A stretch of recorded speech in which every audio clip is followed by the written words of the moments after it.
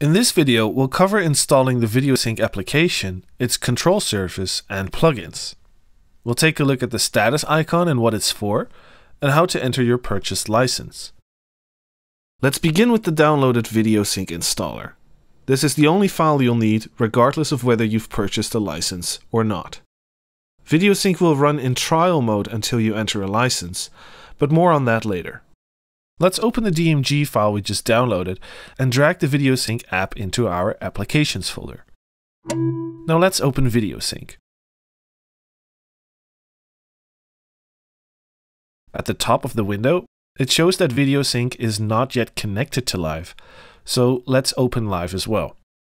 Right away, we get the installation dialog for Videosync, which will take care of the final steps we need to take in order to start using it. First, it installs the control surface, after which it tells us to close and reopen Live, and this is because Live detects new control surfaces on startup. Now let's just do what the video is telling us to do and select the ShowSync control surface in Live's preferences.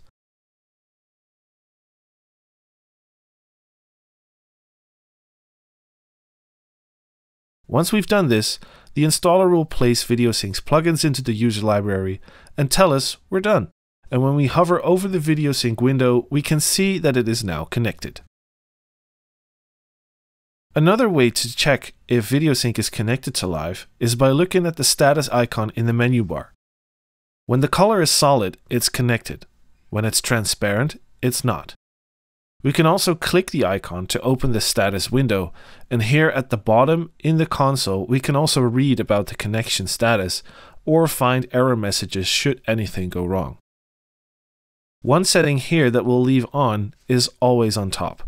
This will ensure that the Videosync window won't disappear behind Live while we're working in Live.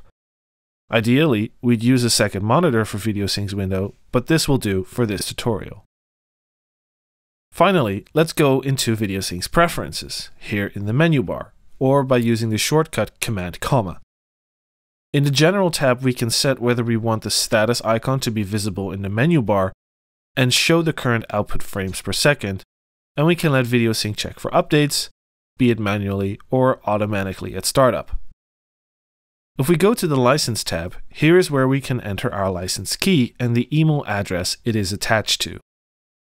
Once the license has been entered, the bouncing logo will no longer appear in the output window. You can always deactivate your license here as well, so you can reuse your license on a new computer.